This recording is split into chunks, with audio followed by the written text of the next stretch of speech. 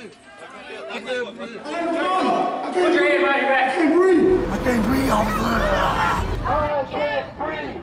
I can't breathe.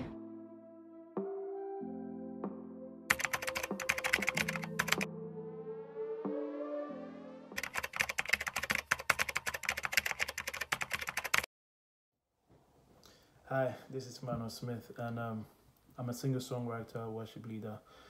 And one of the things that's been on my heart, especially in this time of where so much is going on in the world, and especially with what happened with George Floyd, it bringing so much memories and so much awareness to Black Lives Matter, and a lot of the issues that haven't been addressed for such a while in terms of racism.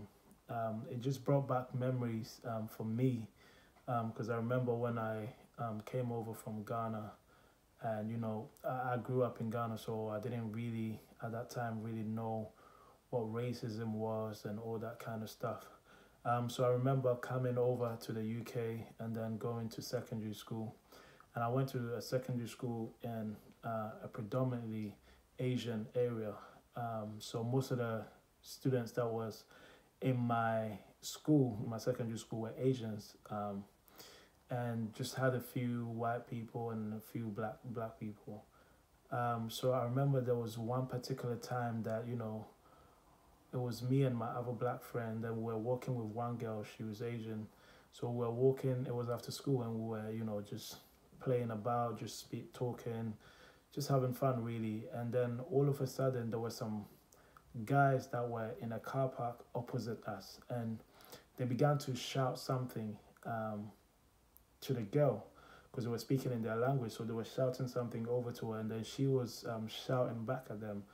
So we were wondering what's going on. So we were like, what's happening? Like, is there an issue? Is there a problem? And then she was she literally just explained to us, and she said those guys are basically shouting at her because they're like, why are you walking with those niggas? Why are you walking with those niggas? Why are you walking with those black boys? And so she was basically just defending us to them and that kind of stuff. And for me, I think that's when it really hit home that, wow, there's an issue with you walking with someone of my skin color. And it was really like, wow, I'd never, until that time, I'd never, really, I mean, there were little undertones here and there, but I didn't really pay attention to it. But to actually, have an argument going on between the girl and these other Asian boys because she was walking with two black boys, it really hit home that time. And, for me, it was just like, you are a minority in this country as well, so why are you even being racist to someone that's black and all that kind of stuff? So that was honestly for me my first time really experiencing racism, and it was quite shocking. I was like, I mean, it really made me upset, but I'm just glad in that time I didn't react physically to try and start a fight or anything. We just, she was like, you guys just leave it, just leave it and just go, because they're expecting a fight and all that kind of stuff. And I believe the next time I really experienced it was, I remember this clearly. I was walking in Peckham, this was just a few years back. I was just walking down the sidewalk on the path, and a car just drove past, and as it drove past, this white guy just screamed out of the passenger side, "Yo, monkey." And like literally, like it happened so quick and so fast that I was like, wait, hold on a second, did I just hear what I just heard?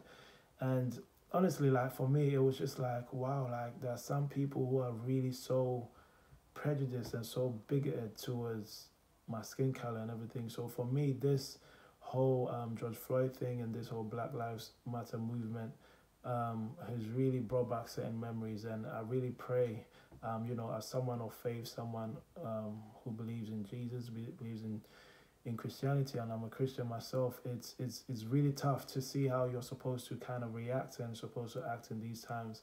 But I really pray that, we'll be able to get over this issue and be able to move forward and unite whatever race or whatever color that we belong to. Thank you.